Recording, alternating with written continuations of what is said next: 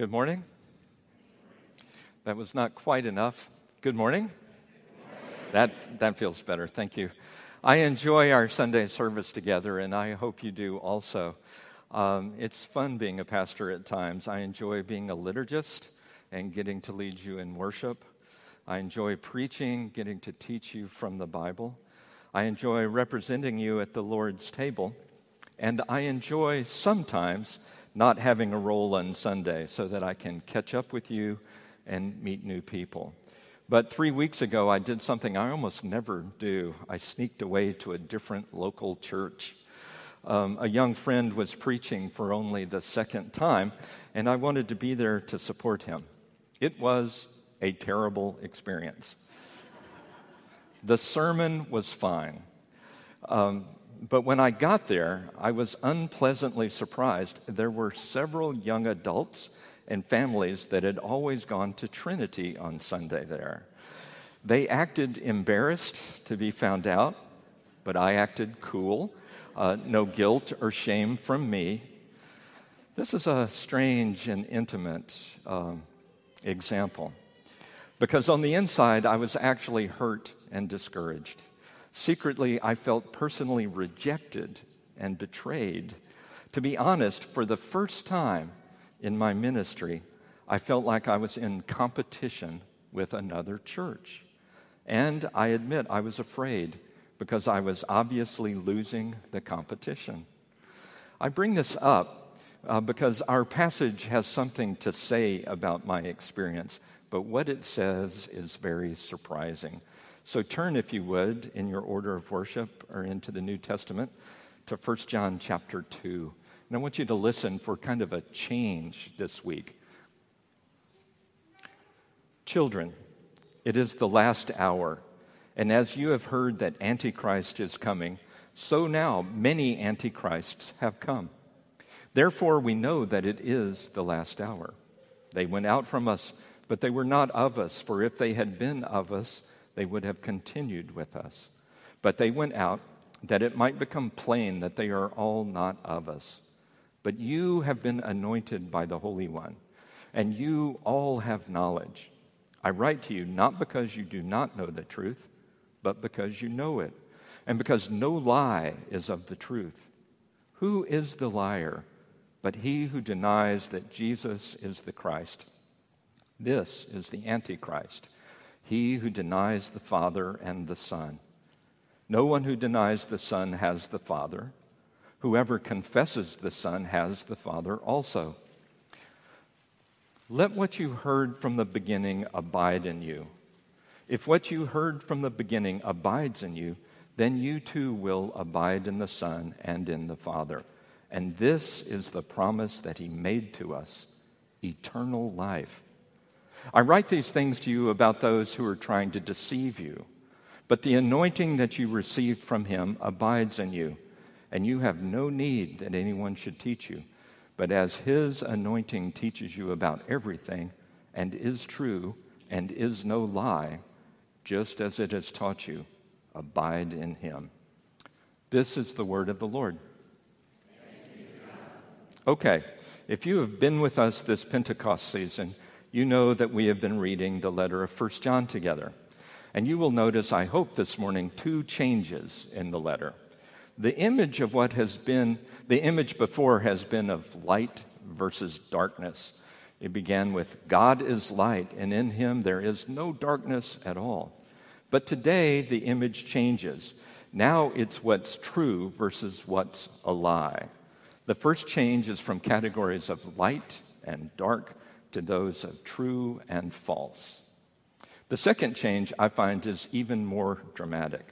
St. John moved from talking about our behavior to talking about our knowledge. He has been giving us tests of discipleship that were manifested in our obedience, what we do, how we live. But now he is going to test our discipleship by what we believe is true. So got it? Light and dark changes to truth and lies, and the test of behavior moves over and makes room for tests of belief. Okay? This is where you say something. Okay. All right, here we go. He begins in an ominous tone, doesn't he? Children, it is the last hour, and you have heard that Antichrist is coming. So now many Antichrists have come. This is a sermon I thought I would never preach. I've been very fascinated by it. It is the last hour. The apostle taught his church to expect Jesus to return soon, to return and judge all that's evil in the world, to return to heal and renew all things, beginning his everlasting kingdom of justice and happiness and love.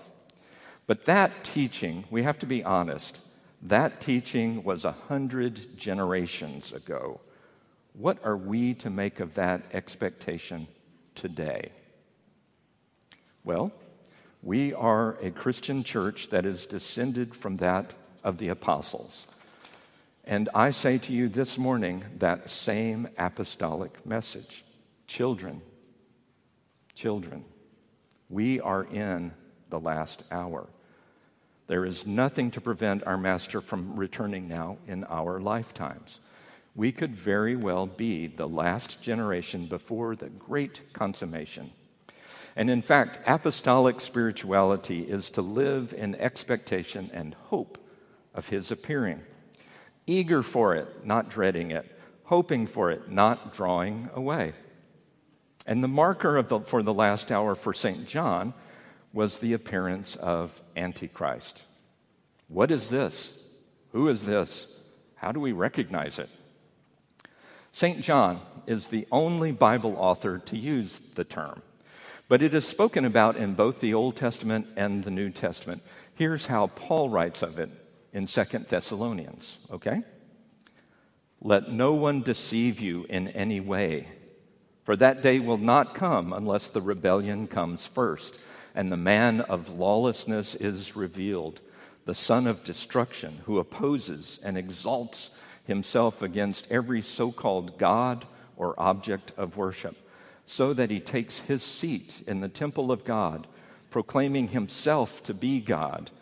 The coming of the lawless one is by the activity of Satan, with all power and false signs and wonders, with all wicked deception for those who are perishing, because they refused to love the truth and so be saved. Paul's man of lawlessness is John's Antichrist. And so the teaching is that there is a character, a person, the Antichrist. But don't get confused. In our passage this morning, it's clear that there are also many Antichrists. The Didache, you may not have heard of the Didache before. It was a very early book in the Christian movement, a book that was written in the second generation of the church. Didache is short. It means teaching, but it was short for the Lord's teaching through the 12 apostles to the nations. That's going to be the title of my next book. The Lord's teaching through the 12 apostles to the nations. But here's the point. If we are 100 generations away from St. John, this was only 2. And here's what the Didache taught. In the last days, the false prophets and corrupters shall be multiplied. And then shall appear the deceiver of the world as Son of God, and shall do signs and wonders. The earth shall be given into his hands, and he shall commit forbidden deeds such as have not occurred since time began. So there is one Antichrist, but there are also many false prophets who operate in the same spirit. Throughout church history, there's something I don't approve of, okay? Throughout church history, people have often denounced their adversaries as being of Antichrist, or even being the Antichrist. The early Christians thought their persecutors, like Nero, were Antichrist. I can go there. I remember being at a Christian concert, however, in the 1970s, in which Henry Kissinger, President Nixon's Secretary of State, was denounced as the Antichrist. I don't believe that was true. But dear ones, it's not just individuals. The church has also denounced systems, okay? Systems. The early church thought that the Roman Empire was Antichrist.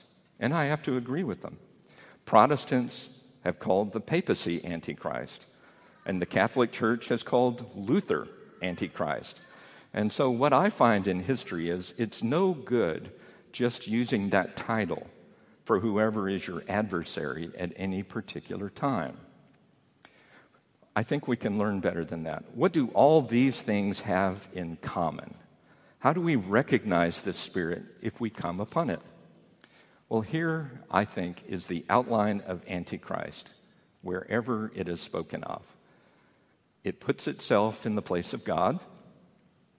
It deceives people with its lies and sometimes with its apparent supernatural power.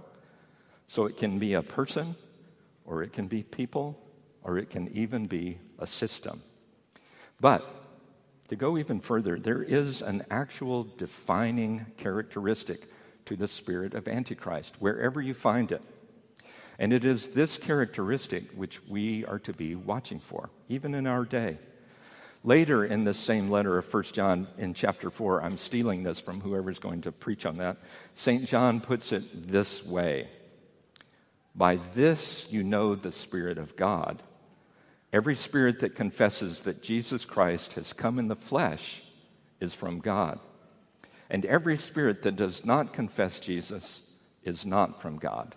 This is the spirit of the Antichrist, which you heard was coming and now is in the world already."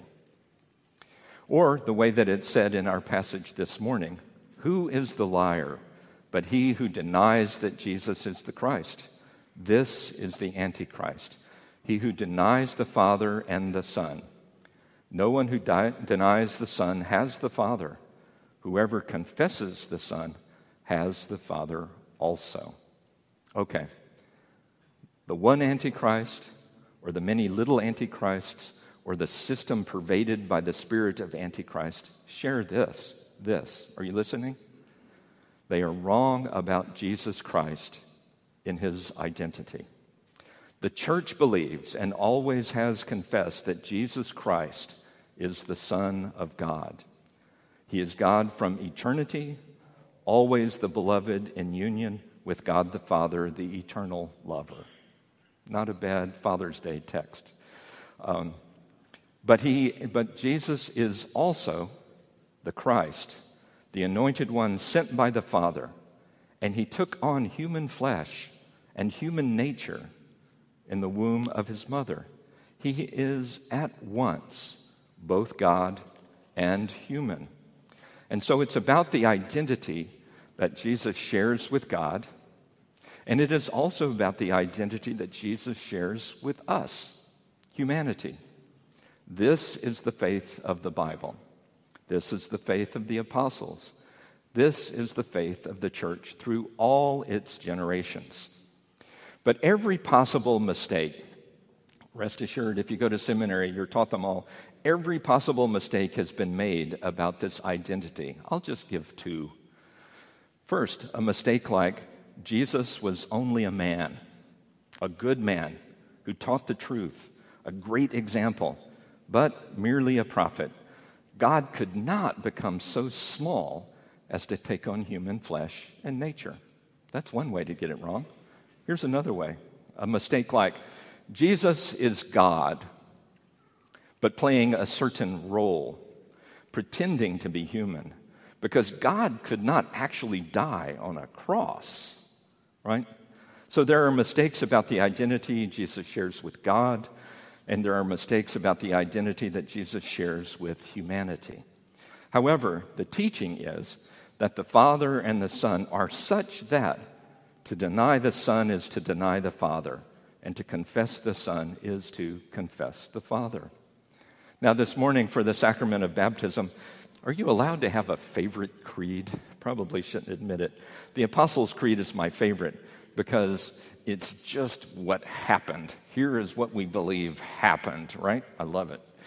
But I'm now going to read to you from the Nicene Creed, which is way more theological, but actually needed for what we're talking about today, because it condenses the faith, the very faith that Antichrist opposes. Okay? Here we go. We believe in...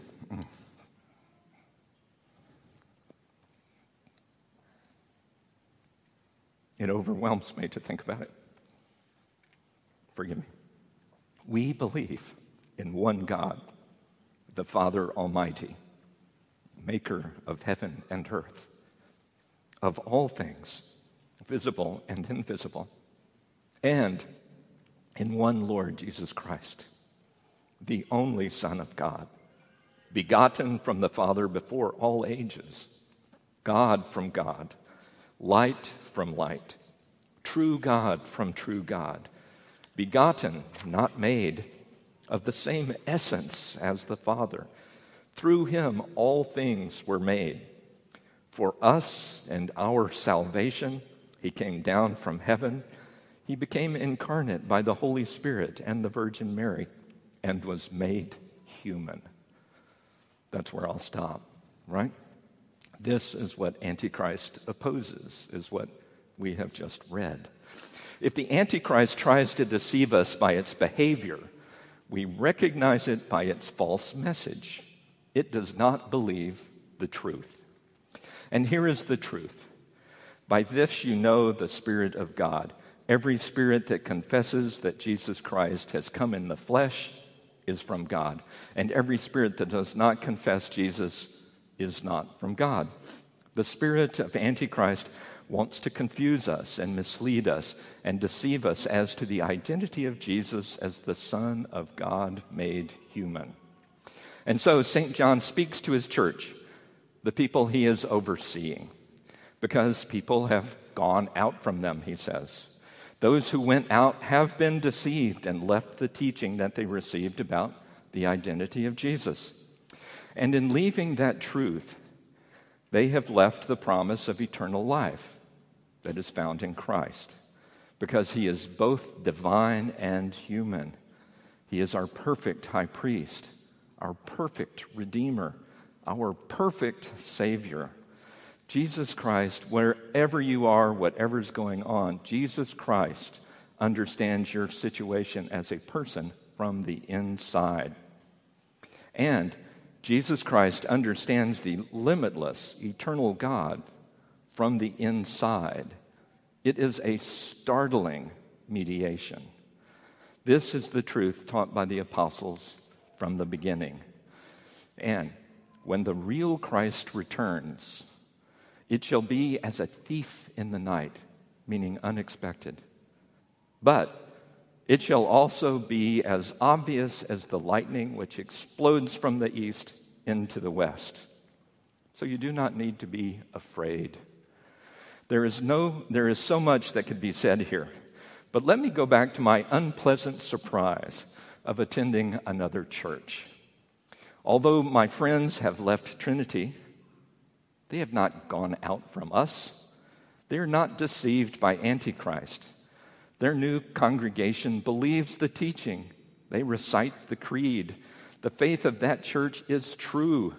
It is not a lie. And so, though I may miss my friends, I cannot denounce them. The creed goes on to say, we believe in one holy, Catholic, and apostolic church. I'm still joined to my friends through Christ and his true life, even though we may not see each other on Sunday mornings. However, I have other friends and even precious family members that I do worry for and mourn over.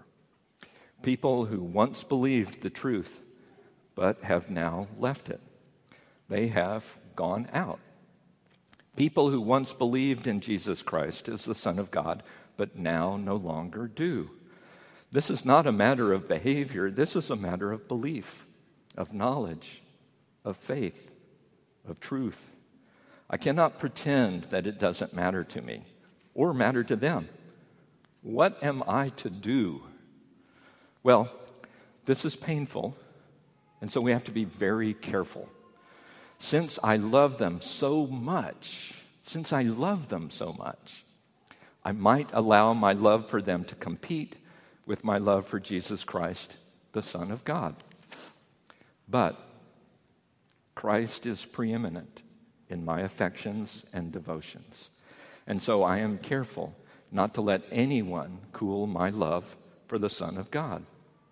And when you think about it, it is actually best for my friend who has gone out that they see my love for Jesus remains. We recognize the spirit of Antichrist as the denial that Jesus Christ is God the Son in human flesh. But measured that way, the spirit of Antichrist is all around us, isn't it? It talks to us at school or at work or in the media, at the swimming pool, at the book club, when visiting our relatives. How are we to respond? Although we are careful not to be deceived, not to let our devotion to the Son of God lessen, we do not have to be afraid. It's a matter of knowledge and a matter of devotion and a matter of our daily obedience. Here's what I mean. It is the task of the body of Jesus, the church. It is the task of this part of the body of Jesus, the task of Trinity, to take our knowledge, what we know to be true, into our world. Jesus Christ is God the Son made human like us and for us. And not only our knowledge, we take our devotion to Jesus Christ out into our world and let it be heard. The song for our journey toward eternity is a hymn of love, which is the voice of the church. It is the song of the spouse of Christ. And people need to hear it. And it's not only taking our knowledge, and it's not only taking our devotion. We live our truth in the world as daily obedience, to be seen. This obedience is to love the people we can see in the name of God whom we cannot, but to love our neighbor supernaturally, so far as he or she is called to be a child of God. We must look upon them with the eyes of faith and tell ourselves that this person, whose temperament and character are opposed to ours, is called to share the same divine life, in the same blessedness with us. No one here is better than anyone else, right? Got that straight? We abide in Christ. And when we abide in Christ, we love people, even at great cost to ourselves. We think of the needs of others and the rights of others before we think of ours, because that is the imitation of Jesus Christ, the Son of God, who became incarnate in our world for our sake. Perhaps those who went out from us, perhaps they will come back. We need to make it easy for them to do so. We want to build no obstacle to their return. And perhaps many who currently do not see the truth of Jesus Christ will come to believe that truth. We need to make it easy for them to do so. We want to build no obstacle to their knowledge of Jesus, because, dear ones, I have found that the love of Jesus, when it is smelled as the aroma, is very, very attractive. But we have to be honest, we have to beware of deception. To abide in that which we have known from the beginning, we have to persevere in our faith, because persevering is part of our love for God. It is part of our love for those who have gone out from among us. It is even part of our love for ourselves. So let me pray for us.